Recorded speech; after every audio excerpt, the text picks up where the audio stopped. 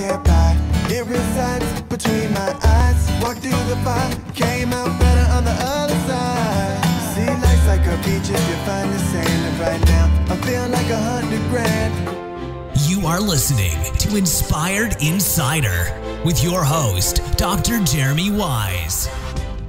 Dr. Jeremy Weisz here, founder of InspiredInsider.com, where I talk with inspirational entrepreneurs and leaders, the founders of Zapier, AWeber, RxBar, which ended up selling to Kellogg for $600 million.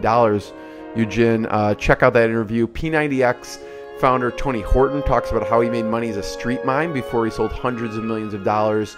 Atari founder Nolan Bushnell talked about how, he was Steve Jobs' mentor, and Steve offered Nolan 33% of Apple for $50,000 and why he said no to that, and many more founders overcoming big challenges in life and business. This episode is brought to you by Rise 25. I co-founded with my business partner, John Corcoran. And our mission is to connect you with your best referral partners or customers. We do it through a couple done-for-you services. One is an event solution for large conferences and software companies. Some of the actual SEMrush staff came to one of our past ones at Retail X. It was good to have them there. We have a done-for-you podcast solution, which, in my opinion, is the best thing I've done for my business and my life. It's helped me connect with best friends, with referral partners, clients, everyone, and a lead generation. But our greater purpose, Eugene, is our mission is really because John realized that both of our grandfathers were an inspiration to myself and him, and my grandfather was a Holocaust survivor. He escaped Nazi Germany, and him and his brother were the only people to survive from their family. And John's grandfather at the same time was a B-17 captain and pilot who flew 35 missions over Nazi Germany. So we decided to put together a veteran entrepreneur scholarship. And so if anyone goes to rise25.com/mission, rise25.com/mission, you can apply. If you're a veteran or you know a veteran, send it to them. We do, all expense paid from all expense paid trip to one of our VIP events and conferences to just a comp ticket to the conference, whatever we can do. So check that out. I'm excited to introduce today's guest. We have Eugene Levin, and if you're a true Russian, you'd know how to pronounce his name, Eugene. And he was one of the first investors to spot SEMrush. SEMrush, if you don't know, they started in 2008. It has over 4 million users using a variety of their SEO tools.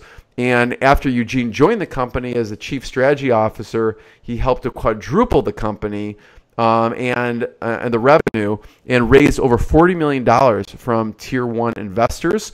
Eugene started his career as a VC and was partnered at Foresight Ventures and Target Global. Foresight Ventures was ranked among the top 10 Russian VC firms by Forbes, and Eugene was in charge of the U.S. pipeline at Target Global. They invested in a number of notable companies that you've probably heard of: Blue Apron, which IPO'd, Lyft, and Juno, which got acquired. SEMrush also has a free product for Amazon sellers. It's called Sellerly.com. You better grab it now, because I'm not sure how long it'll be free. I know Eugene says it'll always be free, but you know what? Anything that I think, when companies charge, they can actually keep up with it and make it better. So we'll find out why it's free. But go to Sellerly.com, and it basically helps split testing for your Amazon listings, which everyone wants because it's all about conversion. So, Eugene, thanks for joining me. Jeremy, really great to be here. And really appreciate the introduction. Couldn't say it better. Yeah. So, yeah. I'm excited to dig in. I'm fascinated by your background. And there's a couple things that we're going to dig into. We will talk about Sellerly, but you grew up in Russia. So, right? Not exactly. I'm actually from Belarus. Belarus. So you grew up in Belarus. Tell me about what it was like growing up there, and what you wanted to do when you grew up. Oh, okay. Yeah. Listen, that's interesting. It was really tough. I mean, unbelievably. When I tell stories about my childhood, people think that I make them up, but they're actually all true. Yeah, and, like what? I'm relatively young, so when Soviet Union collapsed, I was 5. So I was old enough to understand the whole thing, but like not old enough to really kind of suffer from it mentally, like, you know. Right. But in general, like a lot of poverty, a lot of unemployment. Like at one moment, the whole life of millions and millions of really good people changed. And it, you know, it hit harder people like doctors and teachers, even though they still had their job. Like salaries was so low, it was almost impossible to make decent living. So many people, for example, had to grow their food on their kind of country houses. So almost every family in that part of the world had kind of some small house in the countryside and some land. So almost every household was farming. Not like, today people do kind of farming to kind of have organic food, really good food. So we had to do those things to just, have survive. Food. Yeah, I mean, it's like I wouldn't say like we would starve if we didn't have it, but we would not have like fresh vegetables, for example. So it was complicated time, and to the point, yeah, when I was 6 and 7, I learned how to actually grow food, like potatoes and tomatoes, and today it's kind of sounds funny to me. And as I said, I was really young. I didn't understand the whole complexity of the situation. But today, if I was told that my kids have to work on some farm to grow food, to not to sell it, not to make money, but just to have access to this type of food, I would be terrified. But that, at that point of time, it was fine. So really, what are some of the stories at that time? Like, what is poverty? For just if you were to paint the picture for people who can't fully, it's hard to comprehend, right? If you're not living it, what were some of the stories you tell your friends that they can't believe are true? Okay, it really will sound a little bit crazy, and you may think bad about my parents, but they're awesome people, and I really, really love them. And I don't know them, so I can't think bad about them. So. But the example is, so when you plant potatoes, you first need to plow, like to make ground ready for potatoes. Right. So to plow, usually use horses or some other draft animals. And we didn't really have any horses or anything. So we would just pull the plow ourselves. And to pull the plow, you need one strong person to kind of push it down, and then some other people have to kind of pull it. So drag it. Yeah. So the strong people were usually like men, and then who else kind of remains to kind of drag it? So kids were dragging it. So it sounds a little bit, So you were the horse in this situation. I was the horse. Yeah. So. Hey, listen, you do what you have to do. Now, yeah. So that's why now, like when people say like, I work hard. No, not really. That time I worked hard. Now it's just relaxing. Yeah. You think it gives you a certain perspective? Yeah. Do you think that motivated you? Because when I was doing research about you, Eugene, it seemed like you're always looking for a specific opportunity, opportunity to, make more revenue, essentially. Do you think that's given you like this edge about you because you had to plow the fields and you don't, I don't know, is there something driving you away from that poverty? That was a big factor in the path that I took and choices that I've made. Mm-hmm. First of all, I from the very early childhood, I understood I never want to kind of have physical work, like job that would require a lot of You know, it's like PTSD. You'll have like post-traumatic stress, like take you back to where you were.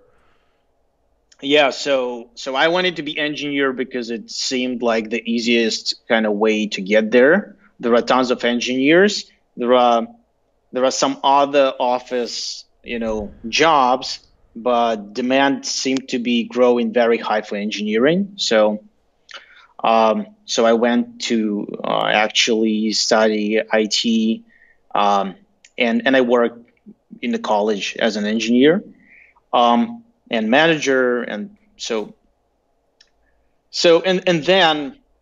then I think the desire kind of to have financial stability, at above all, I think that would have driven my career, because I was in terms of tasks that I was solving, I was happy as an engineer or project manager. But it was very clear that this type of job will not give me financial security fast enough. Right. Like maybe when I'm 50 and I worked as an engineer or project manager for a long time, maybe at that point I'll have some financial security. But it's not something, if you work for someone, you're not partner in a business in general, it's very hard to get financial independence. And technically, the first opportunity that I had to be working closer to entrepreneurs, and have some ownership in the business, I was always taking it, even at the cost of like some short-term financial gains. For example, almost at all my jobs, I always negotiated for lower salary and higher ownership. Equity. In the business, higher equity. It was like people were surprised because usually it happens different. The opposite. Way. But I would say the opposite. But I would say like, okay, this is good paycheck. How much more equity you would give me if paycheck gets lower? Yeah. It just says you have confidence in your abilities, right? I mean, you have confidence in the company, but you have confidence in your abilities to, like you did with SEMrush, right? Quadruple revenue, raise money, and make it bigger. I wouldn't take credit for myself for everything. Of course. SEMrush. First of all, I think I can take credit for spotting SEMrush. That's, I think, people like even 3 months after I joined, I started talking to people about the company that I've joined, and they were shocked, like how they missed it, how everyone missed it. But it was such a great potential. Company. Yeah, it was unbelievable. When I first started pitching them an idea of me investing money into their business, there was no kind of real VC type of P&L. So they were managing business in a very different way, not the way venture capital investors expect people to manage business. So we sit for a couple of weeks with founders, and we've built first framework. And once I saw this, I was in love. I very quickly realized that's probably one of the best businesses I've ever seen. Why? What did you see? Like unbelievable unit economics, like instant customer acquisition cost recovery. So it's like you're spending money to acquire a user, you get this money back in 2 weeks. Wow. So unbelievable unit economics. What did you see typically with like Lyft and Blue Apron? What was typical there? It really depends, but like I would say for SaaS company, let's take like Lyft for example. I can't remember from top of my head. Also, not sure if I'm can legally disclose real number if I can remember this. But if even if you look at their public filings now, I think you can get some understanding that their recovery is still above 1 year. So, which is fine if you can pitch story of expansion, story where people use your product more frequently over time, and you have stable retention, which I think Lyft is able to do. They have very healthy cohorts for business of their type. Right. But yeah, I mean, for SaaS, anything that is below 12 months is considered very, very, very good. Right. But we had just instant. So I realized, okay, we can spend much more money. We still will be, below this 12-month recovery, and we still would be considered to be awesome business. So we did, many things like this. So we started investing more in digital marketing. We started investing more in customer success, so provide people more service so they stay longer. We started investing in sales so we could go up market, start talking to bigger brands. Today we work with 7 out of top 10 world biggest AdWords spenders. And we work with 25% of Fortune 500 companies. Was not really the case, years ago. But yeah, the trick is we were so good in terms of product that even, once we started investing more in sales and marketing, we still were not able to get, to the levels where unit economics doesn't look good, because technically you invest in sales, you start expanding your customers, and that improves your unit economics. So now you're spending more, but your unit economics also improved. Your average check improved, so you can spend more one more time. So we are still kind of in the process of reaching that limit where we cannot spend more revenue or more dollars per customer, per new customer. We still cannot reach that point. It's like every time we invest more, it kind of goes up a little bit, then goes down because efficiency kicks off, and you're starting to see benefit of this.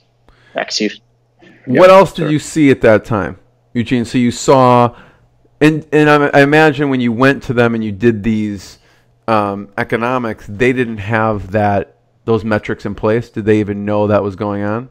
That they would make the money back in 2 weeks? I don't think so. Yeah. What else did you see? I think intuitively they understood that this is extremely good business.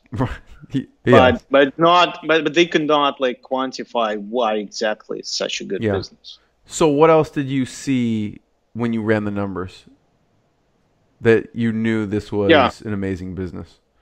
I mean, profitability was also at that point unbelievable, especially if you think about combination of growth and profitability. So very low marketing spend, very high growth. As a result, you have a lot of profitability, which for me meant much more room to invest in R&D. And SEMrush always had awesome product. It's technically a product first company from the very beginning and today as well.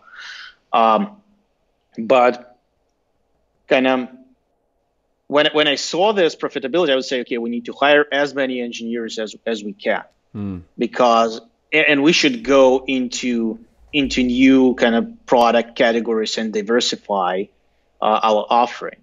And yet again, we did this in terms of product diversification.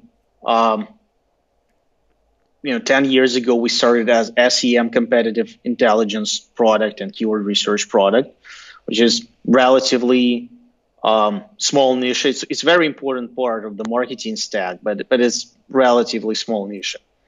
And today we cover absolutely all aspects of online visibility, be it search engines, social media. We can show you competitive intelligence for direct traffic, for referral traffic. We can tell who are their affiliates.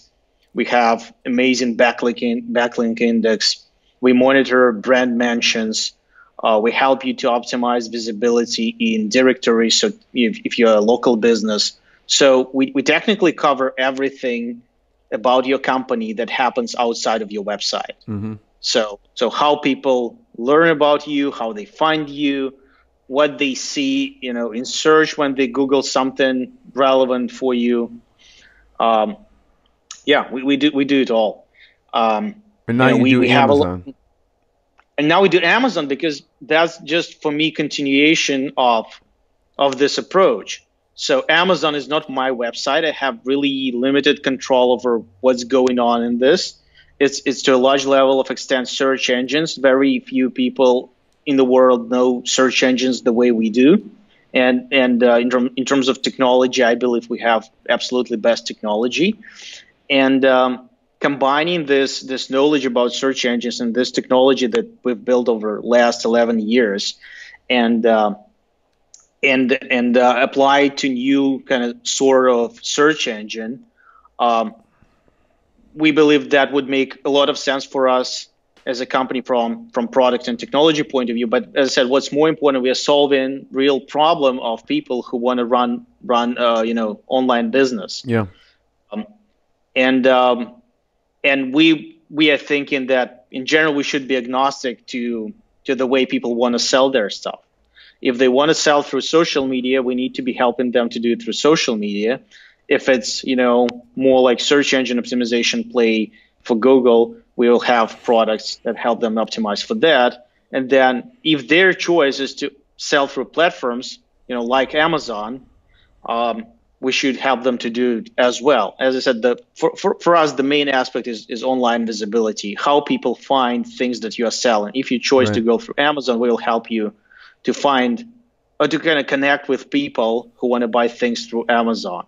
Yeah. Yeah. I mean, as we were talking before, we run, events, VIP events for large sellers, and Sellerly seems like an amazing tool. And I feel like, I don't know, it's sort of like a free version, and we'll talk about why it's free.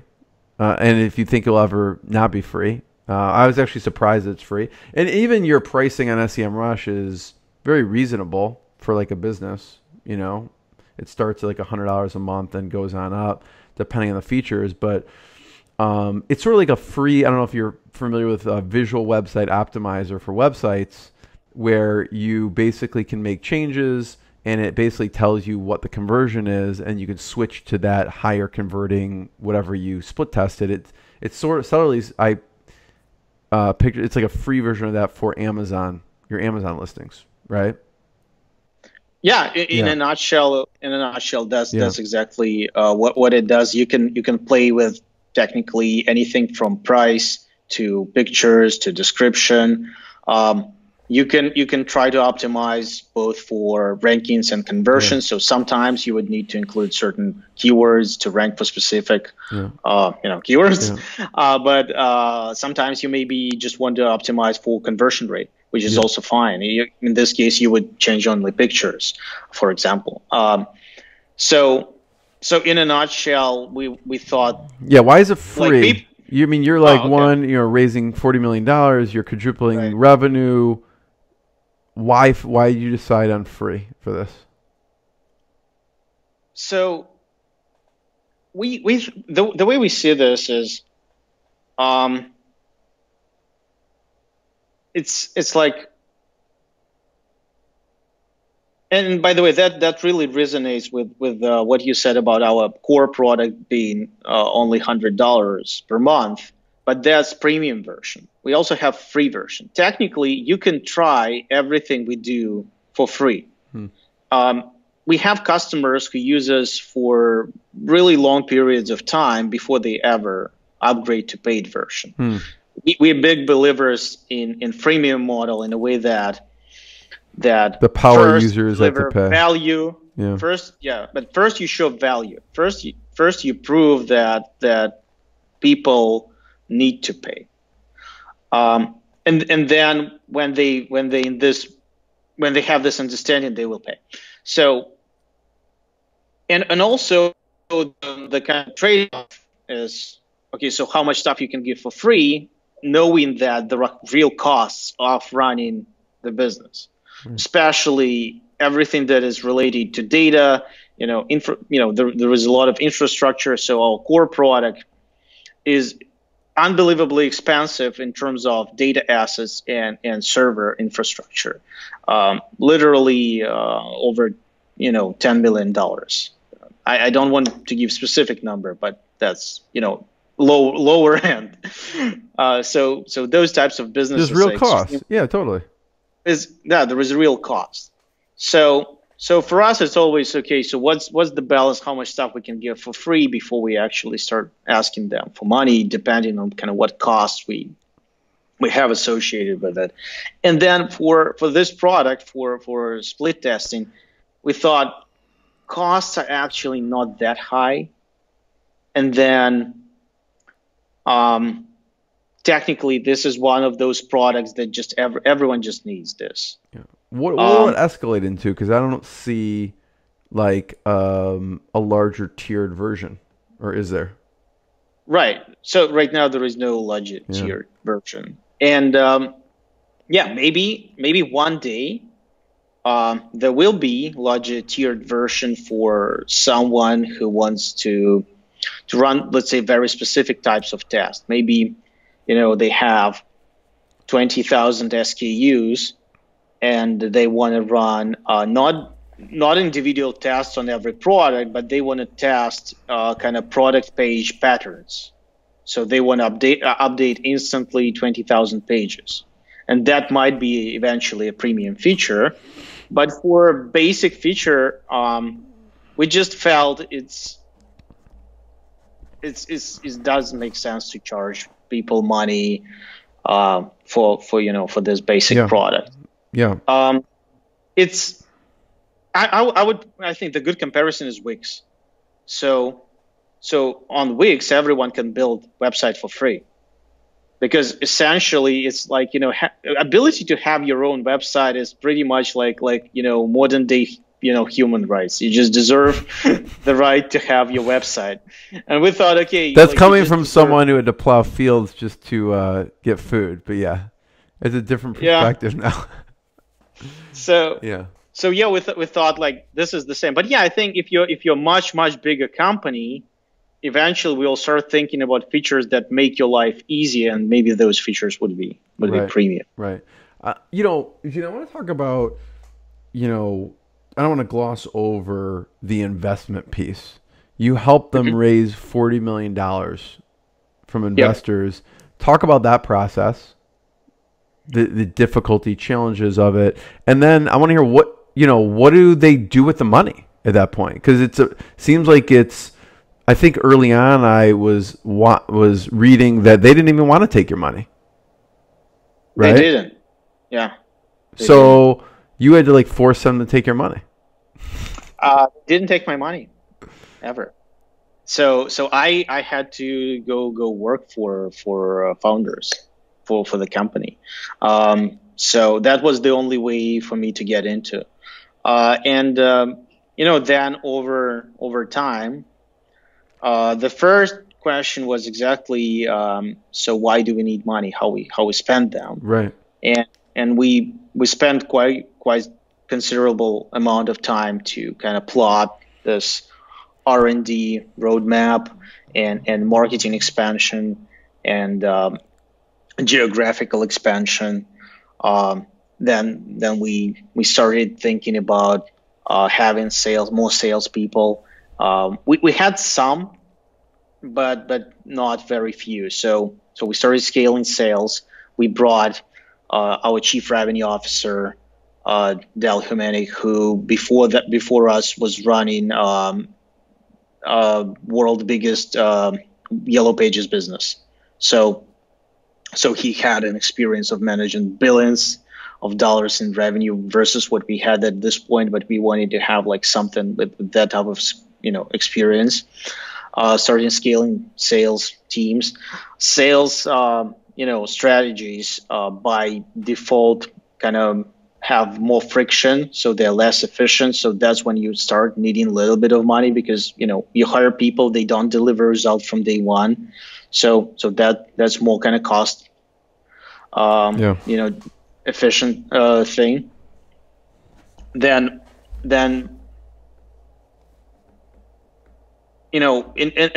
another reason to raise money is what kind of risks you're willing to take if you don't have a lot of money on the balance sheet.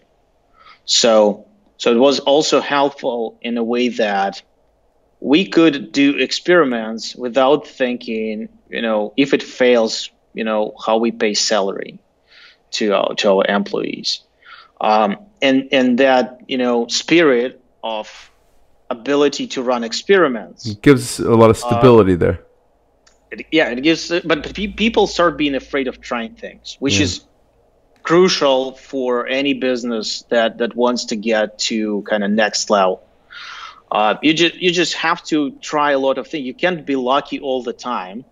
It's like extremely bright people. They will be right more often than less bright people, but still not a high percentage. And ultimately it's just a numbers game. You just try a lot of things, and having kind of this money that's on the balance sheet gave us kind of ability to do more experiments as well. I mean, we also now starting kind of corporate development, so we probably will be acquiring some companies, but that was not really a primary goal. So are you gonna head that up also? Will you look at, since that's sort of your background? Yeah, that would be mostly my area of what kind of companies? Technically anything that is relevant for our core audience, and our core audience are at this point professional marketers, either that work either in agencies or in-house. So anything that would be relevant for them. As I said, we have really diverse set of tools, and we cover all aspects of online visibility management. So parts where we do not go are things that are very crowded, things that happen on your website. Technically the oldest product categories, like let's say email marketing. So those things have been around kind of too long, too crowded. And products are good. Like, it doesn't make sense to go head to head, versus MailChimp. They have a good product. We prefer to kind of focus on underserved niches. What do you consider underserved right now? I mean, a lot of areas. Where would you like to start? Anywhere. Okay. Yeah. What do you think is underserved now? So, if you think about what's really missing there, is if you want to go from not doing any marketing, let's say you're a small business, and you're not doing like any marketing, and you want to go from zero to like doing something, there is almost nothing that can help you today, to get there. Like, as I said, like even SEMrush, we are, there in terms of price, everyone can afford us. But we are still a product for relatively sophisticated audience. We have small business owners, don't get me wrong. We have a lot of them. We have bloggers. But those are kind of self-taught professionals. They're not doing marketing day to day, but their level is quite good, because they've been doing it for themselves for a while. But if you're like nowhere, like I just woke up and decided I want to do something, there are very few things that can take you from not doing anything to starting getting on online business. And that's where I see today a lot of opportunities. One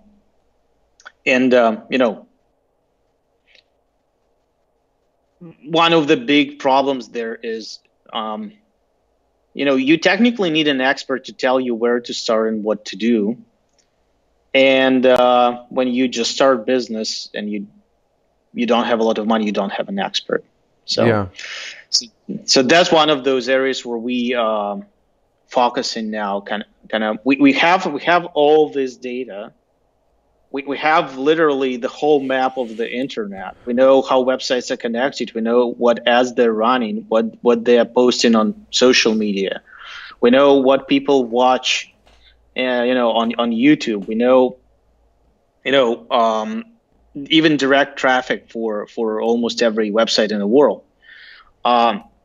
So what we are thinking now is, how do we give insights to people about kind of starting their online business from traffic acquisition point of view? How we analyze this and give people that, because things that work for pizzeria do not work for let's say someone who want to sell art online. And then if I want to buy something interesting in China and sell it on Amazon or on my own website, that's kind of also completely different case from online marketing point of view. So yeah, we are now thinking how we help people get from not doing anything to actually doing business online. Eugene, so using all the sorry. Question, thank you. Yeah, it's interesting. I just am curious. I was curious of your thought process on what's underserved, because obviously you guys are always developing tools, improving them, new tools, to see kind of where the puck's going, not where it is. What were the challenges of raising money? And why 40 million as opposed to 5, as opposed to 10, as opposed to 50? Yeah, so we had much more demand than supply. We didn't want to take any dilution. We were a profitable company, and is that because of your connections, or because that's not typical? I would think, right? Demand supply. I mean, yeah, having it just be so much demand, right? I mean, hard to say. I would say some part was coming through my network. There was a lot of kind of inbound interest.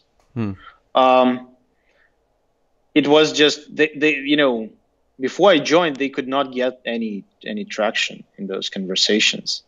I think interest was there for a while, because people who used product, and a lot of them are actually in the investment community.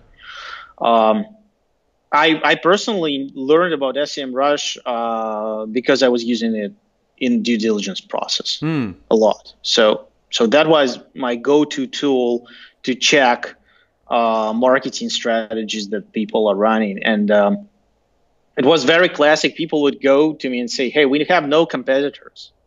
We do something extremely unique." And I would go say, "Okay." I would log into SEMrush. 5 minutes, you're like, you have thousands of competitors. Yeah, and actually, it's not like they're not just your competitors. They're trying to advertise for exactly same keywords.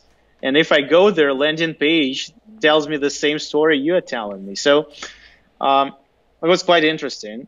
So I knew the product is awesome. And I think many people knew that product is awesome. But it was kind of hard to get into these conversations like, we want to invest money in your company, because founders would always say, "Yeah, thanks. We have money. We need to figure out, our new product. We need to scale marketing. Thank you. We just really have no time for that, and we don't know where to spend this money." So,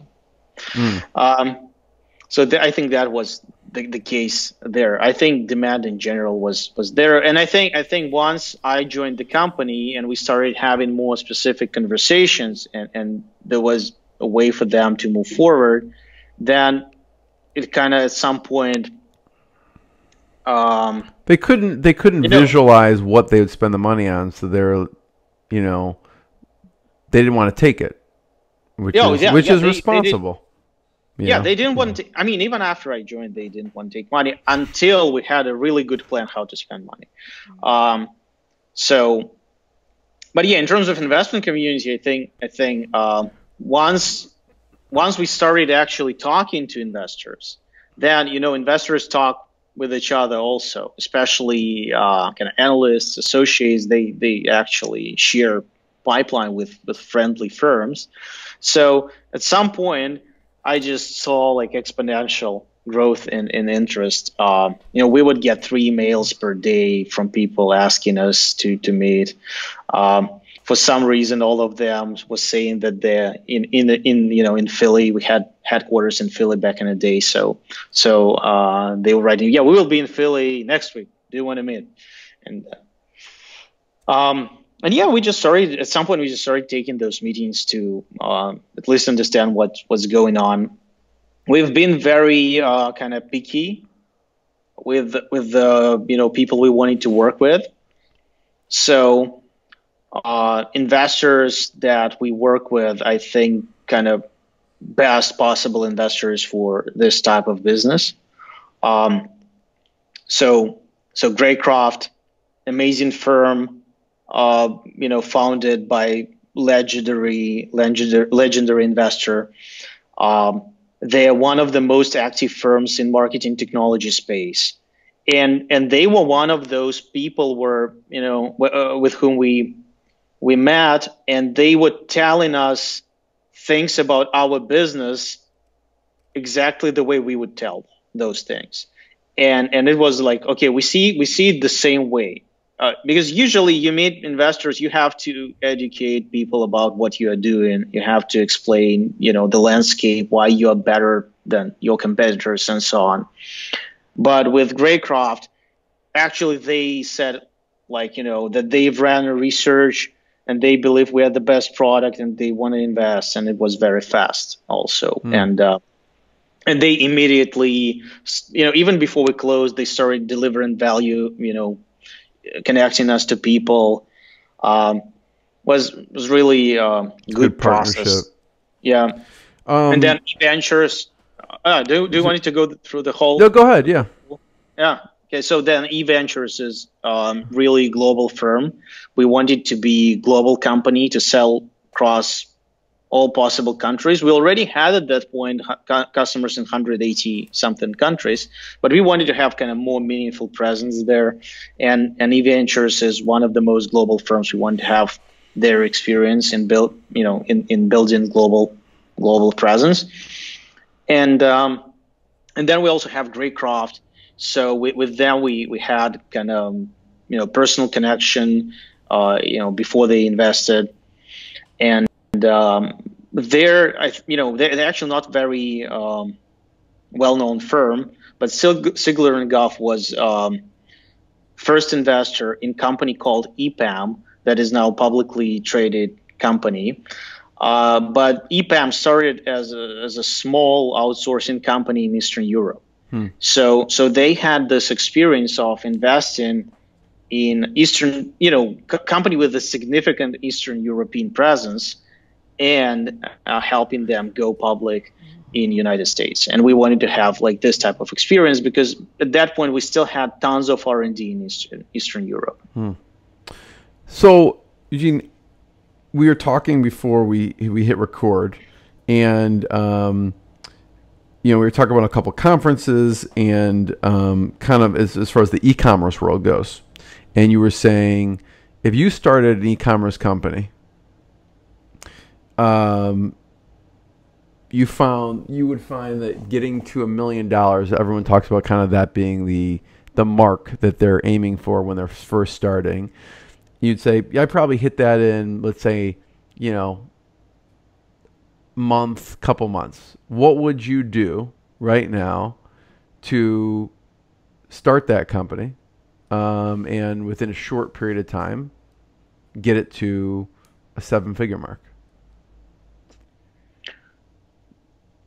That's a good one. So Go. I was, no, I'm just kidding. Okay, sure. Okay. So I think first of all, I didn't say that it necessarily going to be very profitable business. Right. No, I didn't say profitable. I said yes. Yes. We'll make that disclaimer. Yeah, exactly. Yeah, not necessarily profitable. Yeah, I think. Then I think the big difference is are we talking about kind of multi-channel or Amazon or whatever way? Yeah. Okay. You do whatever. The world is your oyster. It's a blank slate. Right. So I would go with what's now called direct-to-consumer brands. Very limited choice of products, but products very specifically crafted to audience. in a perfect case, something reasonably repeatable. And then I would try to get on board some sort of strategic partner that has a lot of exposure for this audience within my network. Technically, probably the way I personally would start. I would go and say, okay, who I know, who would work with me, and then I would go there and say, okay, what kind of audience they have, and then I would go and say, okay, what those people would buy. And by the way, there are a lot of. I personally have access to a lot of data that would guide me through this decision, and a lot of this also available through SEMrush. So I would use a lot of software to kind of do research. Ultimately, once I have audience, I understand who can bring me to this audience, and I understand kind of supply side of this, how to get those products, which is actually the easiest part these days. You would go to the need first, the audience size, yes. and find the need first, and find the largest need and audience size first, and then look to see what they need, and then go back to the supply side. And then go back to the supply, and I would be looking for, in a perfect case, repeatable purchases. So something that you can run out of. Like consumables of some sort. Consumables, yeah, of some sort, yeah. I would, I think the first types of people, audiences I would think about, women who are expecting. That would be my probably first most interesting audience to think about, assuming I have the channel.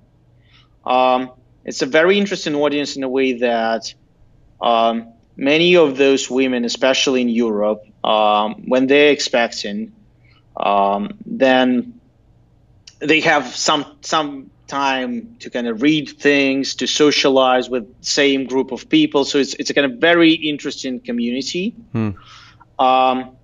It's not, there is not very long LTV, like usually 9 months max. Right. But then what's interesting, once this 9-month period is over, there is a bunch of other things you can sell into this audience. So, I would think about that group, of people. And it's relatively niche to the point where it's not going to be crazy competitive. You will be competing with, with relatively old school businesses, not that much marketing savvy. Yeah. So that probably would be a very interesting audience for me, in terms of what you can sell to them. I mean, tons of things, but I would just go to the, forums and social media groups for pregnant women and just read everything and find out what the need then just is. try to find resonating topics. I guess another interesting audience that I would think about is some specific group of kind of sport communities, like people who are into combat sports or some other types of sports. There you can think about all types of consumables, right? It'd be a cool, Eugene, it'd be a cool blog post, like weekly blog post from Eugene. You turn on your screen, you're using SEMrush or one of the tools, and you do what you think is a good opportunity market. Right? You turn your screen on, you use whatever SEMrush, you're like, I would do, this week would be,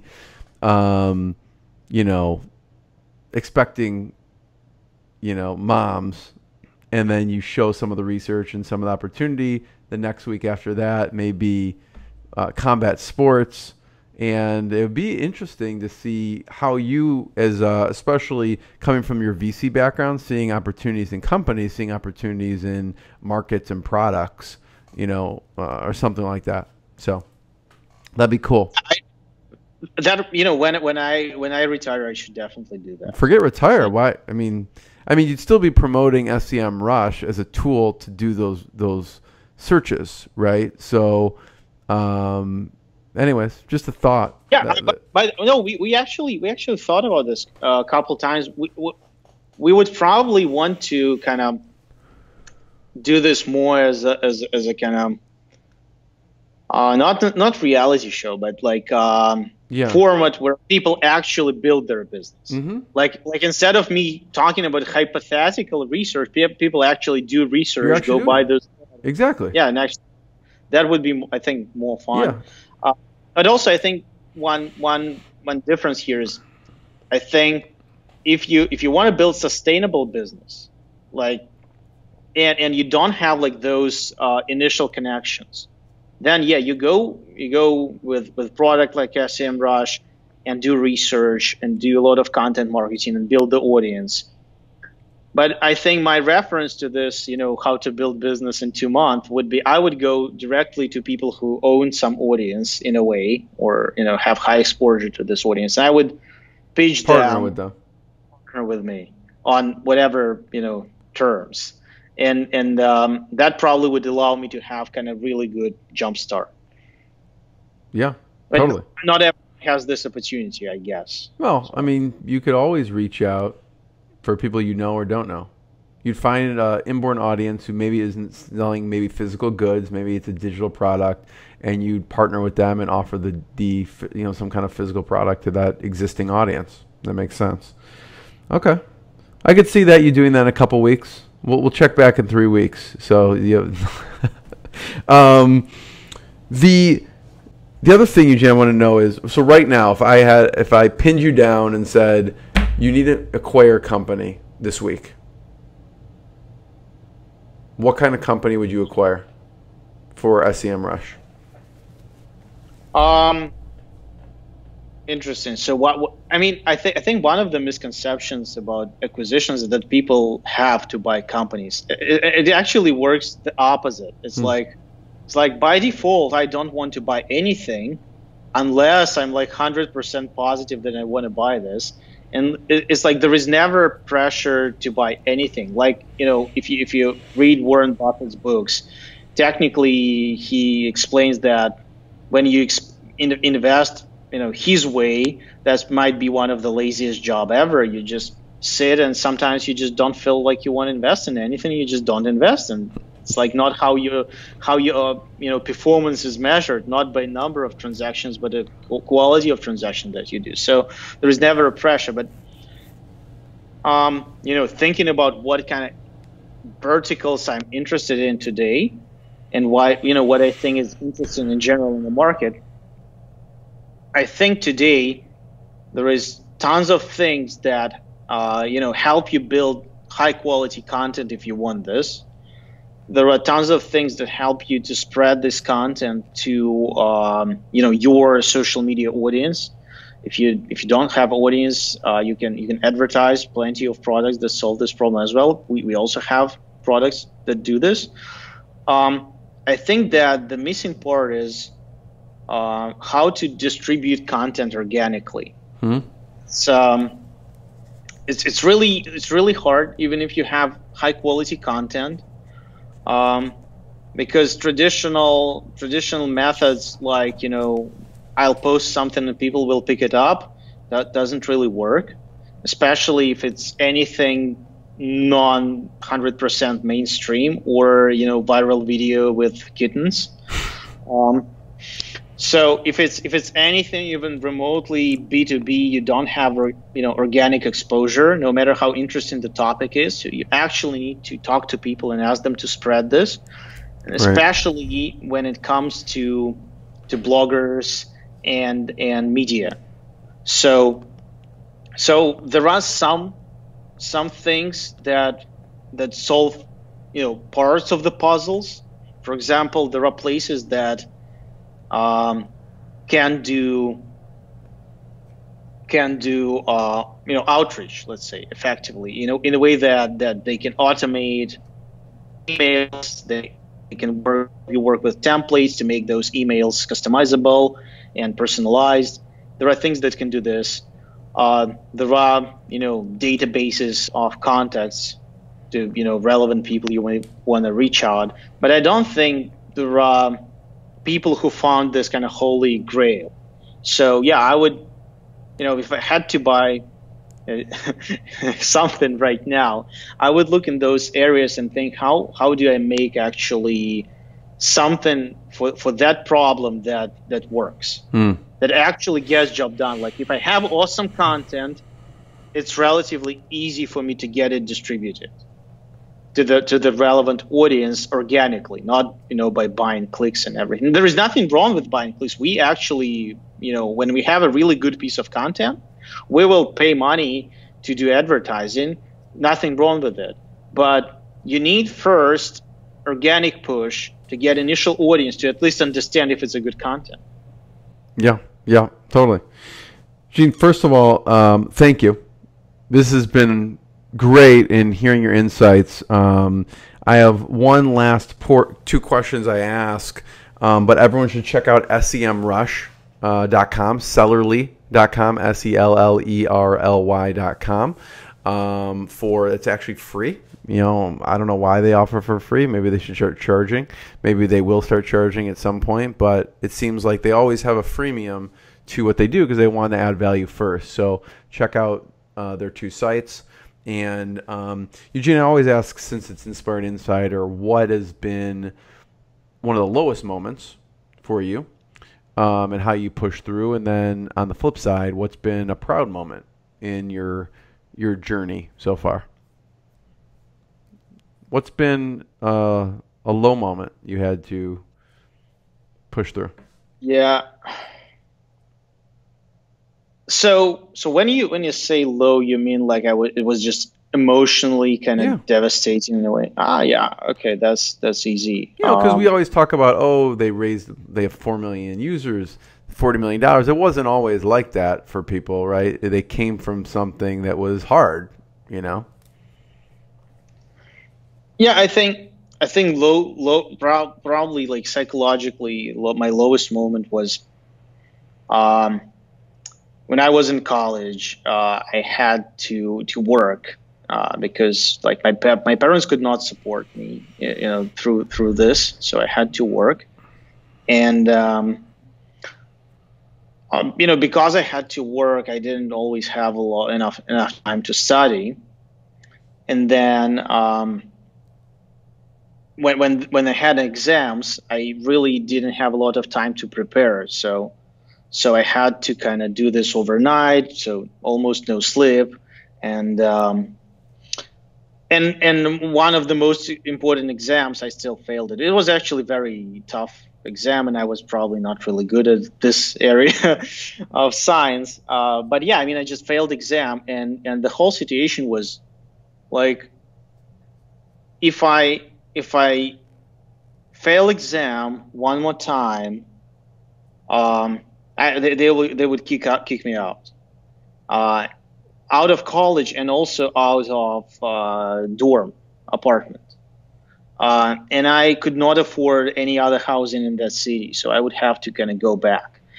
And I didn't sleep already for a long time, and then I couldn't have sleep till the next exam because I needed to prepare, and like a lot of things at that point of my life was at stake. So that was probably psychologically like one of those moments where like I had like really bad thoughts about what I'm going to do if I fail with this exam.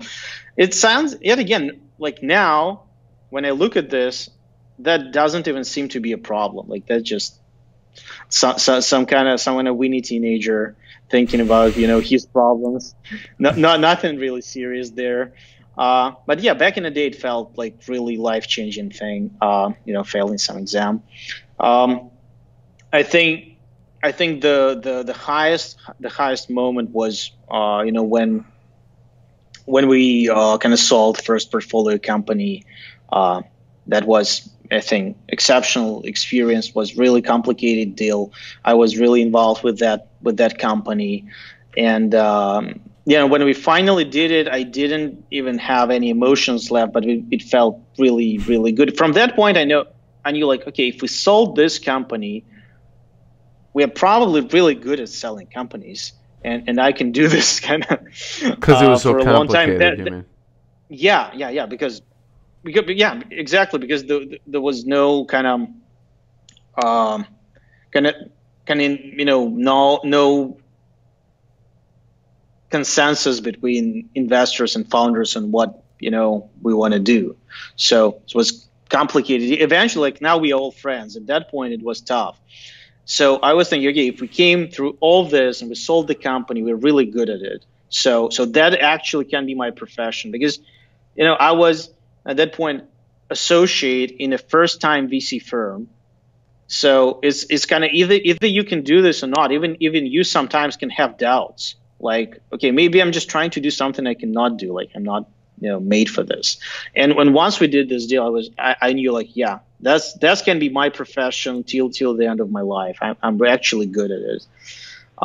But yeah, yet again, in this case, we work with great people. I mean, we as I said, still great relationship with founders. They're awesome guys. And the partner, my partner at the firm, we still closest friends. So. You still believed, though, in the SEMrush so much that you almost changed careers, in a sense, right?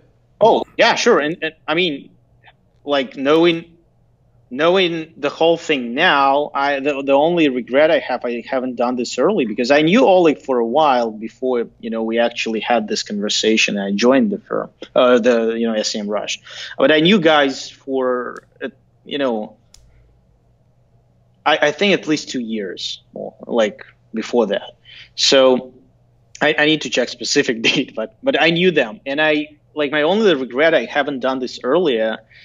And yeah, it's more like I probably regret more kind of not recognizing is in this and staying more in VC versus going earlier to work in SEMrush. It was like such an opportunity that happens, sometimes once in a lifetime. And as I said, as an investor, I've seen many businesses. I had a chance to be kind of part of the big stories, but there are very few companies like this. And what's even more important, there are very few companies where you really like to work with people that much. It's sometimes it's a great business. It's just business. You come to work, do your job, go home. There are no relationships, and I think SEMrush for me, pretty much like family, and yet again, I think my only regret I didn't join earlier. Guys was definitely into something. It was writing. The writing was all over the wall, and I just decided to stay in VC longer. And we did great things with Target. Was tremendous experience. People I've met and worked with, also have very good relations with them. But yeah, I mean, that was, SEMrush was very different opportunity. Yeah. And, Eugene, thank you. Thank you. Everyone check out SEMrush.com, Sellerly.com. I want to be the first one. Eugene, thank you so much. And hopefully we'll hang out in Chicago. Thank you. Yeah. Have a good one. What I got, you can't buy. It resides between my eyes. Walked through the fire, came out better on the other side. See, life's like a beach if you find the sand. And right now, I feel like $100 grand.